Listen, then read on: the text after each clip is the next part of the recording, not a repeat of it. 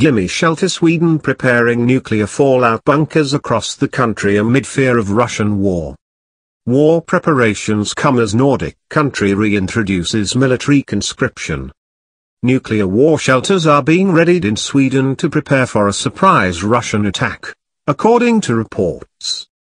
The Swedish Civil Contingencies Agency, MSB, has reportedly been ordered to carry out a review this year of bunkers the coming weeks as the Scandinavian country also reintroduces military service. A system of 65,000 bunkers was established in the Cold War to protect the population from nuclear war with the Soviet Union. According to MSB, the bunkers currently protect against blast and radiation as well as chemical or germ warfare. With a distinctive logo, they can easily be located by civilians seeking shelter.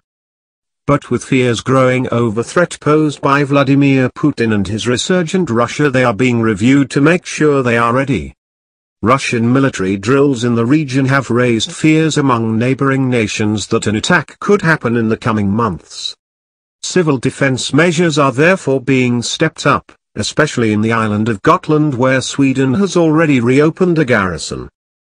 Swedish broadcaster Sveriges Radio reported that Mats Berglund had ordered a review of the island's 350 civilian bunkers.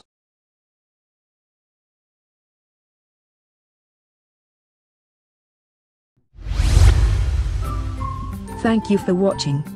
Please subscribe to us on YouTube. If you like, donate to us, visit home on the page PayPal.